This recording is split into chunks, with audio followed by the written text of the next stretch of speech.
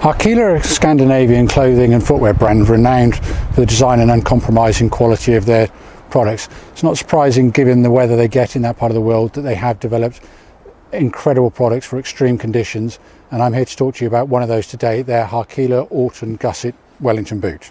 The boot is made from 100% natural rubber, which means it's very supple, very stretchy, very elastic.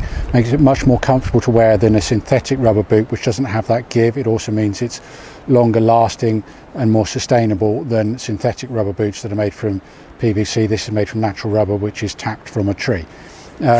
It's got this very clever elasticated gusset on both sides. The benefit of the elasticated gusset is, unlike a lot of designs of boots on the market that have a strap and a buckle there, nothing to catch here, but you've still got that give around the calf for extra comfort and fits.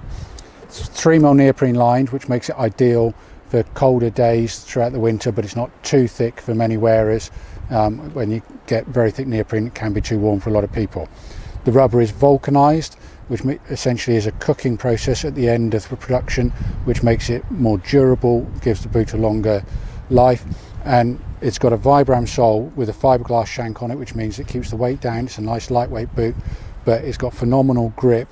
The Vibram sole is one of the leading premium soles on the market for walking boots, Wellington boots, any quality shoe, and the shank throughout here gives it that extra support and rigidity. And finally, it's got a neoprene lined base, which means you've got the insulation in the sole, which is where you lose an awful lot of heat on colder days.